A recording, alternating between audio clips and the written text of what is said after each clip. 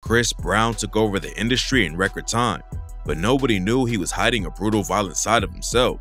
Brown is still in the music game, but he could end up behind bars again soon thanks to his dark past. Chris Brown got famous on accident. He started dancing as a 2-year-old and was obsessed with pop stars like Michael Jackson, but he grew up in a tiny town in Virginia super far away from the bright lights of the music industry. His mom knew how talented he was and tried to support him, but at the same time, she was going through a divorce with Brown's dad, which made the situation more complicated. And back then is when all of his problems allegedly started. After his parents split up, Brown saw his mom's new boyfriend brutally beat her. In an interview with Giant magazine in 2007, Brown said he told his mom, "I just want you to know that I love you, but I'm gonna take a baseball bat one day while you are at work and I'm gonna kill him."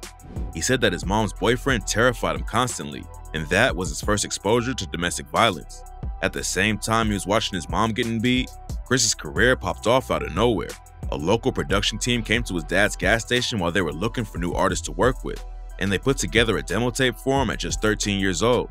He moved to New York to work on his career, and just a year later, he signed a deal with Jive Records, who made Britney Spears and Justin Timberlake both famous. Chris dropped his debut album in 2005, and it was clear from the jump that he was going to be a star. He was only 16 years old, but sold over 150K in the first week and eventually went triple platinum. His second album popped off even more and almost hit 300K the first week. Brown's music was everywhere, and he got even more shine for working with charity programs and picking up a few acting jobs too. In 2008, he was named Billboard's Artist of the Year, and it looked like Chris Brown was on track to becoming as big as his idol Michael Jackson. He had #1 hits, multi-platinum records, sponsorships, and great PR from working with charities. But right before he was about to become a true superstar, Brown was involved in one of the most brutal attacks in pop culture history. Chris Brown had been linked to Rihanna in 2007 after she hit the stage with him at the MTV Video Music Awards. Not before long, they were officially dating. But in 2009, everything fell apart right before they were going to perform at the Grammys. Brown and Rihanna were riding in his rented Lambo when they got into a fight over a text Brown got from a woman he had hooked up with before. That's when Brown completely snapped and started attacking her. He allegedly slammed her head into the car window while punching and choking her, then bit her ear and threatened to kill her. Rihanna's face was unrecognizable after the fight, and she had to be hospitalized for treatment. When pictures of her leaked online, people couldn't believe that Chris Brown was capable of such a brutal attack. He was known as a nice dude who gave back to the community, and nobody knew about his dark side. The attack stayed in the headlines for weeks, and Brown said he contemplated suicide and didn't leave his house for 3 months after it happened. He pleaded guilty to felony assault later that year, but got off with nothing but a slap on the wrist. Instead of going to prison like most people would for almost killing their girlfriend, Brown was just given 5 years of probation, community service, and had to go through a domestic abuse program. Brown said, "Words cannot begin to express how sorry and saddened I am over what transpired." But it turns out that wasn't the first time he abused Rihanna. During his sentencing, CNN reported that they had had 2 domestic violence incidents before what went down in the car. At first, he couldn't be around Rihanna because a judge issued a restraining order against him. But after a few counseling sessions, the order was removed and they started dating on and off again. Rihanna might have been ready to move on, but that wasn't the end of the violence. In 2011, Brown went on Good Morning America and Robin Roberts pressed him over the Rihanna attack. Brown was so mad about the questions that he walked into his dressing room and started punching a window until he cracked it. Just a few months later, Brown got into a fight with Drake and his crew at a nightclub in New York. It's not clear how everything went down, but according to rumors, Chris Brown sent Drake some champagne and Drake sent a note back that said, "I'm f***ing the love of your life." Bottles started getting thrown around, and a San Antonio Spurs player named Tony Parker had to have surgery to get a piece of glass taken out of his eye. Nobody was arrested for the fight, but it wasn't long before Chris Brown was making headlines again. In January 2013, he got into a fight with Frank Ocean in the parking lot of a studio in Hollywood. They were allegedly beefing over a parking spot, and Brown allegedly punched Ocean and threatened to shoot him. Brown later sued Ocean and his cousin, who was there too, but the situation ended up getting settled out of court.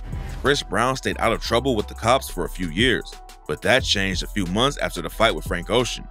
His probation was revoked after a hit and run in July 2013, but the charges were later dropped. But then in October, he was arrested again on another assault charge after he broke a dude's nose who just wanted to take a picture with him. Attacking random people will usually get you locked up, especially if you're a known violent criminal. But Brown got off easy again and was released after just 48 hours. He did check himself in a rehab after it went down, but he got locked up in 2014 after the rehab facility kicked him out. He finally had to sit down for a while in jail.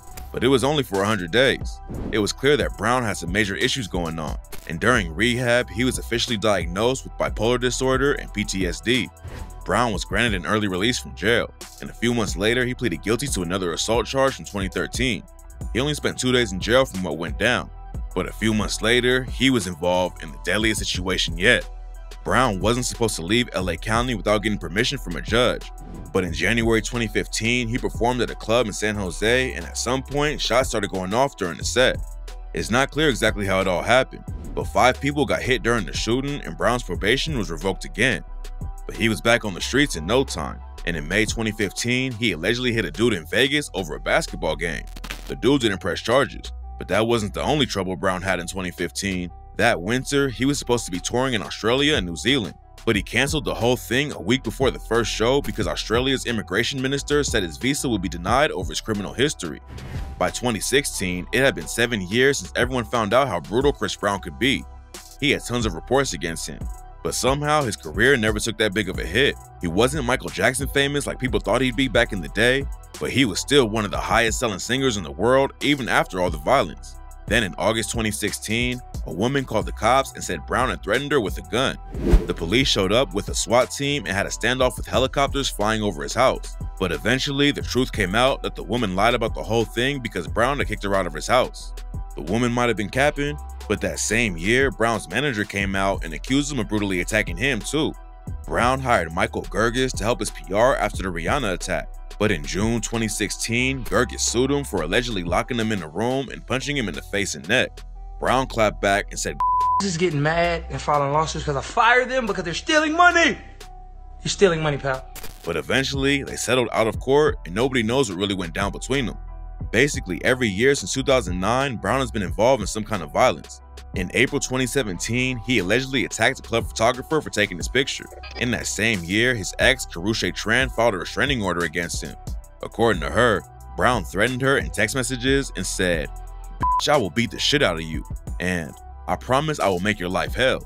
Tran also claimed that Brown punched her twice and threw her down some stairs too, but the police never got involved. Somehow, Chris Brown kept on dropping hits and working with some of the biggest artists in the world during everything. His fans have stuck by him no matter what, even though it's clear that he's a dangerous dude who still hasn't handled his issues. He was sued for sexual assault in 2018 and settled out of court in 2020. And then he was accused of hitting another woman at his house in LA. A criminal report was filed against him over it, but Brown was never arrested for the attack. Brown has avoided doing any serious time because of his status in the industry, and it doesn't look like that's going to be changing anytime soon. His last album dropped in 2022 and debuted at number 4 on the Billboard 200. He's not moving as many units as he did before he attacked Rihanna, but obviously he has enough fans who don't care about his dark past to keep his career going. It seems like Chris Brown is untouchable in the court system, but it took him over 2 decades to bring down R. Kelly, so you never know what'll happen. It's pretty clear that he hasn't changed at all since 2009, so it's probably only a matter of time before he catches a charge that sticks.